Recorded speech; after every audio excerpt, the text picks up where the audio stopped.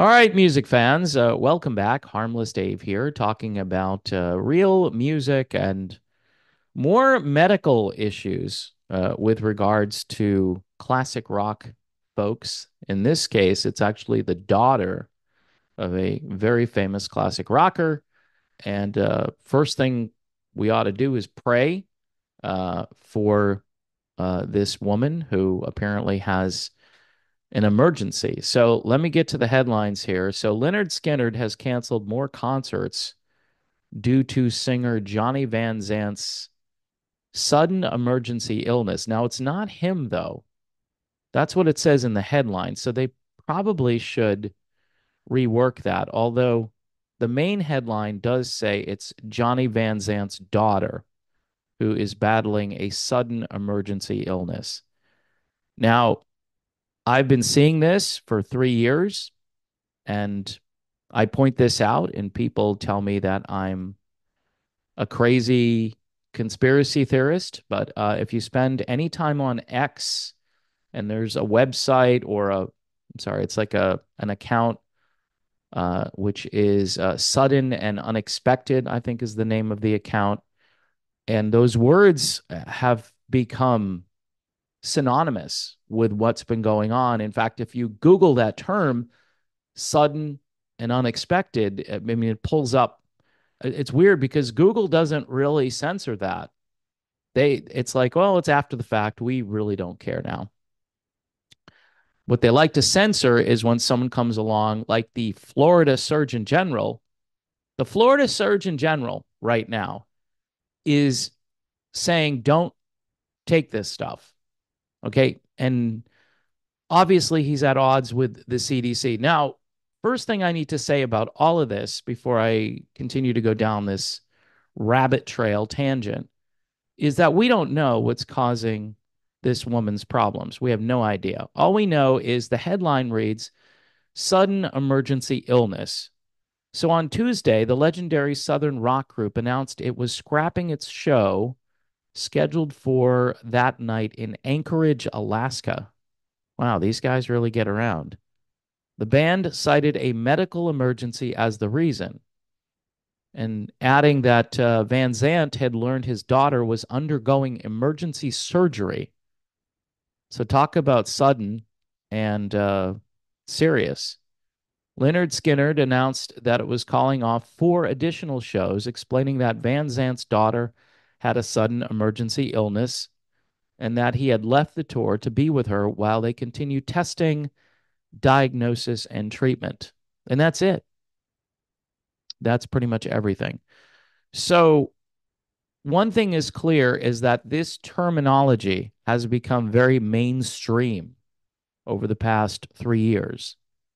And the other thing that is fairly clear is that nobody seems to want to be transparent about what's going on. Now, if this has nothing to do with the super safe and effective product that was put out there 3 years ago, if this has nothing to do with that, then say whatever it is, and then we can just move on and not do mindless speculation. Because the critics of my point of view on this often say, well, he offers an evidence free take and he really doesn't know what he's talking about. And the majority of people who did this are fine. Okay, so the majority of car seats don't fail either. But if one car seat fails, guess what? They recall all of the car seats. How many times? And that's a regulatory body that does that, right? I mean, it's essentially they're trying to protect little kids from being thrown from a vehicle. All right. And so if one of these things causes one person to have a problem, then guess what you do? You you stop, you recall all of it and you discontinue it. That would be the safe thing to do in a normal society, but normal disappeared in 2020 and 2021. It disappeared. So when I read a headline like this, the spidey senses pretty much just get into high gear. And first of all, you would think Johnny Van Zant probably didn't do this, to his own body. And I'm pretty sure he may have had a conversation with his daughter, but you don't know this. She may have watched the news and freaked out like a lot of people did and said, "Oh, I want to go to my job. I don't want to lose my job. I don't want to lose my ability to do certain things." If you're out on tour, you didn't want to lose your ability to go out on tour and play concerts. If you were a concert goer, you didn't want to lose your ability to go to concerts. So, for those of you who think this isn't a big deal and that I'm, just barking up the wrong tree or making something out of nothing, um, Google the term sudden emergency illness or suddenly and unexpectedly. That's the big one. If you type that in, you're going to get a lot of hits, unless your browser or your search engine has been deprogrammed to some degree. So, Johnny Van Zant, a good guy. Sometimes I question legitimacy of a band with zero original members, and I have stated that a few times here. Um, I'm going to just give them permission to keep going if they really want to.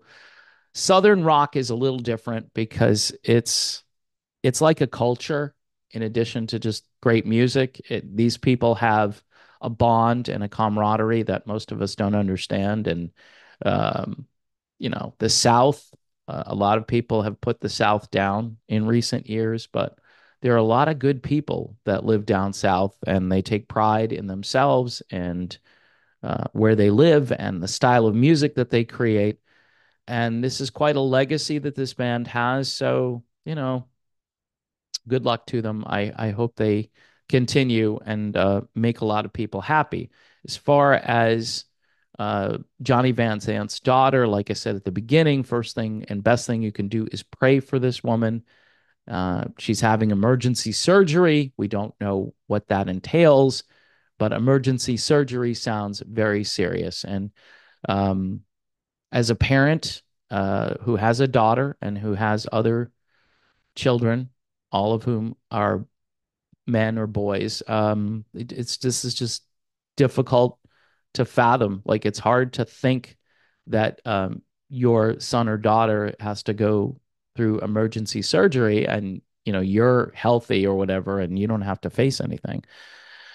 So best thing to do is pray and reach out to the band, reach out to Johnny Van Zant and send him your prayers. As a side note, Johnny and his brother Donnie, uh, otherwise known as just Van Zant, they have a new song out and a new album out there. But the new song is called Jesus Christ, where it's just as blunt as you can be. Talk about doing Christian music. I have posted that for patrons to listen to. It's a fantastic song. It's definitely country or southern rock sounding. It's a little bit maybe too spicy for Christian radio because it's so direct, but that's what I love about it. And their new album too is a Christian-based album, so um, everybody needs a little bit of strength during times like these, and it's good to know that we all have Jesus. So there you have it. Pray for the Van Zants, and thanks for watching.